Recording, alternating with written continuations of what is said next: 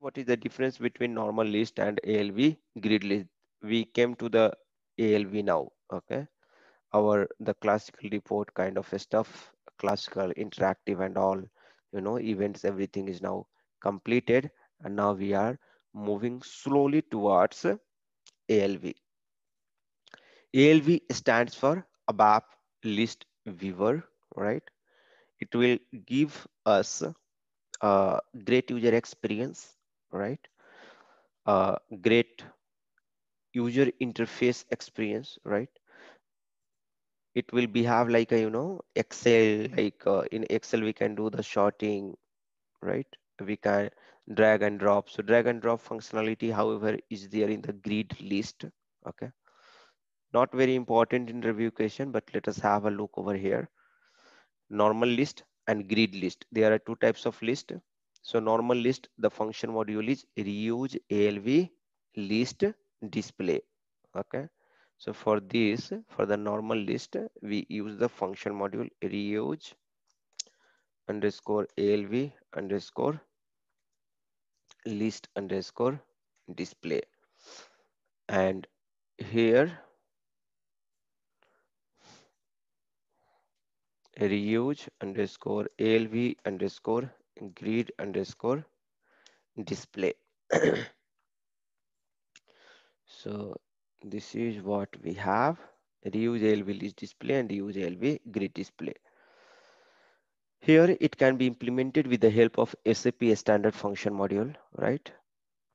And this grid one you can implement with the help of SAP standard FM, as well as the SAP has given some class like CLGY ALV grid, CL underscore salvi underscore table. So either you can use the ALV object model, or you can use the you know container plus CL GUI ALV grid concept.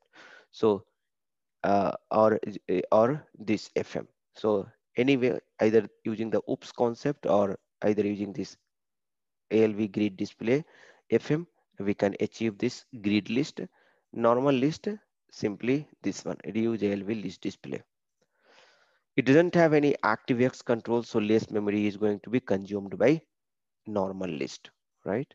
Here in the grid list, it uses the ActiveX control on the presentation server, that means on our local system, by the SAP GUI software on which we work. Okay, and that's why it's going to consume a lot of memory, and it's heavy, and that's why you might have observed whenever you open AC16N transaction in the ALV grid mode, not all the data automatically gets populated. When you scroll down, you see that it gets refreshed, and then it you know uh, displays the data. So not in one go it will completely display the data. But here in the reuse ALV list display, when you display in the output, all the data will be displayed in one go. And that is possible because it does not use the ActiveX control, and it uses the less memory. Okay, so less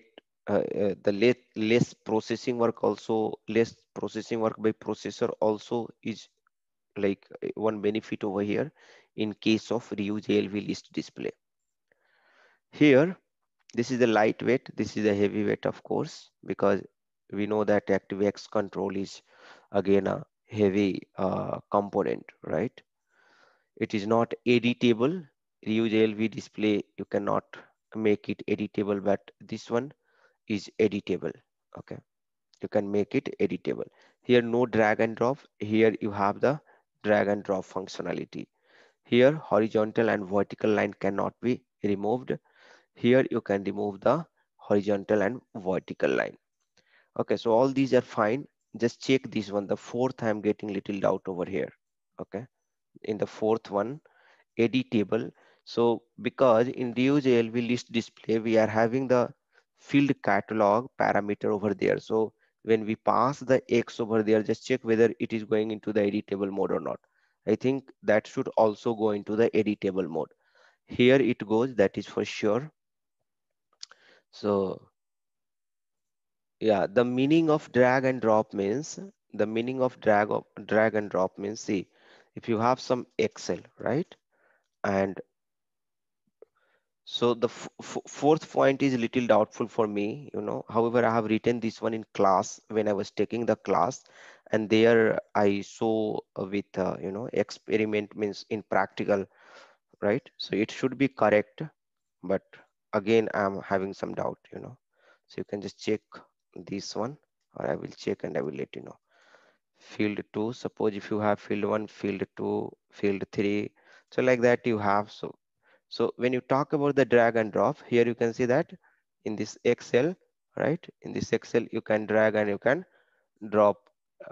Sorry, I'm talking about the field. Select this field first and drag and drop. So you can see that field 4 is, I'm able to drag from right to left over there. So in ALV also, if you have the ALV grid, you can select the field and you can drag and drop. You can see here, I'm able to drag and drop, right? So here, suppose if you have some field here, some value is there, so you can simply drag and drop here. See here, I'm able to drag from here and dropping. So the same functionality it is here in the ALV.